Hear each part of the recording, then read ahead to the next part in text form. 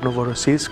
It's at a very important geographical location, both in terms of its connectivity to the Mediterranean, but also its proximity to the Russian capital. The architectural concept is based on the idea of instancing. That is, the movement of a form of a physical body in space through time.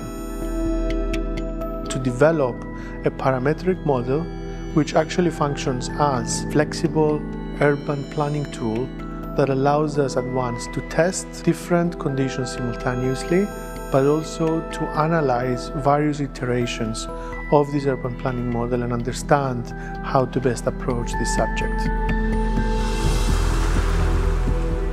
Similar to the still caption of a photographic camera, we capture the movement, the particular position, the form of each one of these buildings in the 9 instances of the master plan, and this sequence of events becomes the master plan itself.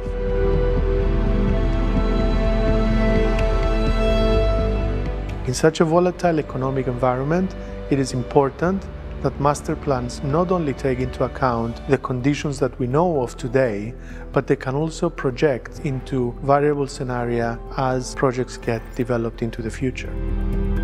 I've developed a program that is based around the idea of a rich mix, where different types of complementary functions are planned together so that they, on one hand, synergize, and on the other hand, provide diversity of users so that we can attract a diverse field of users to these particular sites.